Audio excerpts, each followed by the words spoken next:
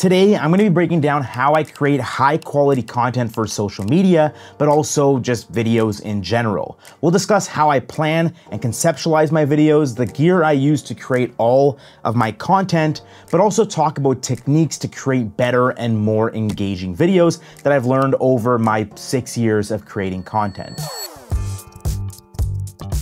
Now, planning is the most important part of any video, and as a creator who puts out multiple pieces of content every week, gathering and conceptualizing my ideas is very important. When it comes to gathering or coming up with ideas, I don't find it that hard anymore, and that's because I started using this technique to infinitely come up with video ideas a lot more easily. So let's say I wanted to talk about this camera. Instead of making one single video talking about the specs of this camera, I can still create that video, but I can also take this camera on a photo shoot and make a video with the behind the scenes. I can create a beginner setup guide for this camera, and I can make another video talking about some hacks that you may have not known about this camera. That's 4 short or even full-length YouTube videos that I just came up with on the spot. Now, part of the planning process includes scripting. When I first started, I would come up with an idea and then I would get right into filming that video with no script. What I realized after every video was that I spent a lot of time rambling in my videos. I also realized that I missed a lot of important specs or important information that I wanted to talk about. Now, a plan doesn't always need a full script. Some videos like this might just need some bullet points and an outline to keep me on track. When it comes to a cinematic video or even that recent short doc that I filmed, that required a lot more planning, like creating a storyboard, getting a shot list together, and even writing a script with questions. To organize all of these ideas, I use a platform called Notion. I actually use my own custom template, which you can pick up on my website if you are serious about creating content.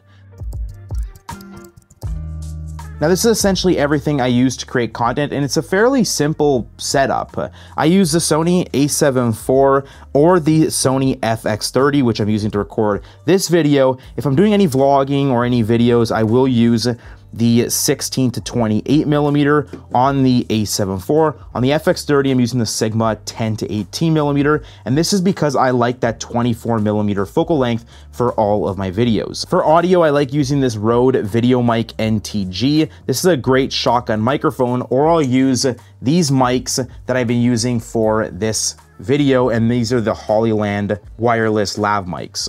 Now, all the gear that I am showing in this video will be linked down below if you guys are interested. Now, if I'm filming anything more than content, like a cinematic video or that little short doc that I filmed, then I am going to use some more professional gear, like a wireless monitor, maybe some transmission systems, these cool wireless headsets, and get crazy with some lighting. Now, once everything is planned and all my gear is ready, it's time for the easiest part of the process, and that's what I'm doing right now, filming. This is when I look back at my notes, my bullet points, or script and start delivering all of that information to the camera. I record all of my videos in 4K 422 10-bit at 24 frames per second. Everything is shot in log so that I can color grade it to my liking in post. I also make sure to film any B-roll that I can use to overlay the talking head portions in my video. In some cases, I'm recording B-roll even when I'm out and about and I'm not even recording a video, just so I have it for later. B-roll not only helps better explain what I'm talking about, but also helps keep the audience engaged. Now, editing is by far the process that takes the longest time out of making a video, but over time and with more content that I've created, I've learned different techniques to help me edit faster, but also edit in a way that keeps my audience watching for a longer period of time. One of those things that help me edit faster, especially for short vertical content, is editing everything on one single timeline. I don't create multiple projects for every 30 to 60 second video because that's just dumb, I think. If I edit everything in one single timeline, I can just scroll through the timeline and grab assets like sound effects, certain titles, things that are pretty standard across all my videos. I can just grab them and copy them and paste them further down the timeline where I'm editing that new video. To get the highest quality video, I edit everything on a 4K 24 frames per second timeline. It doesn't matter if it's a full dedicated YouTube video, if it's a short vertical piece of content, everything is edited and exported at 4K. Now, some tricks that I like to do, and I'd recommend you do the same to get a higher retention rate, are hook your audience in. Whether you're planning a full dedicated YouTube video or a short vertical piece of content, when you're in the planning stage and you're scripting out your video, you wanna come up with a really good hook, especially for short vertical content, because people are scrolling so fast and people's attention span isn't as long as it used to be. If you can hook them in, that viewer is obviously going to watch your video and watch it for longer. So for example, this is the difference between a bad hook and a good hook. Let's say I want to talk about this camera.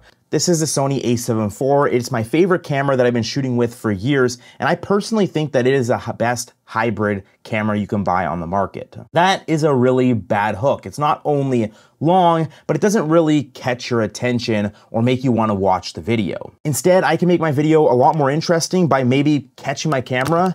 This is a Sony a7 IV, and it might just be the best hybrid camera on the market.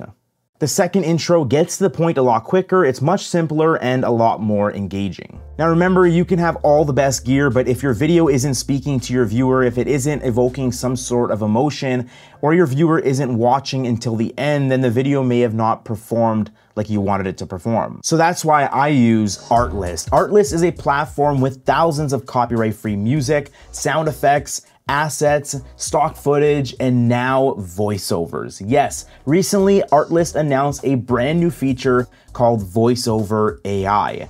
Instead of me telling you about it, I'll just let it tell you about itself. Whether you're a content creator or a filmmaker on a budget and is looking to use voiceovers to level up their videos, Artlist's new VoiceOver AI has got you covered. Just type anything you want to say, choose a voice, and click generate. In just seconds, you have your very own voiceover. There are so many voices to choose from to suit the vibe of your video. And you can even tweak the voices for different results. Located just off the coast of Lake Superior rests a small town called Thunder Bay. There were so many times I've wanted to use a voiceover for a quick reel, but never did because I didn't have the budget for it, but I also didn't have the time to wait.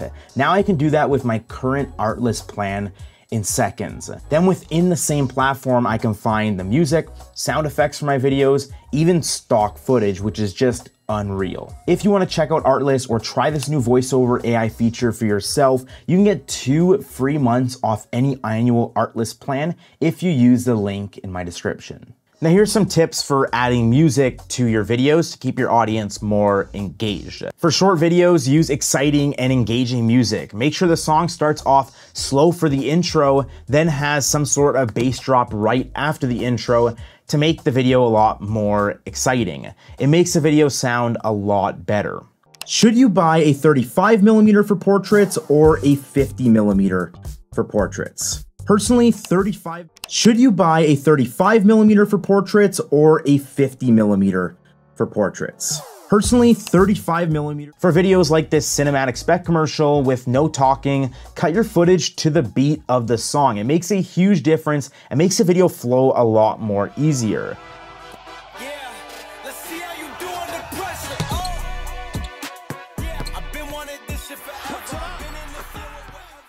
And lastly, you want to use sound effects for any text that pops up to emphasize sounds that are already happening in the video. If you're showing photos, use a camera shutter or use risers to build up that tension and build up that moment just before the video starts.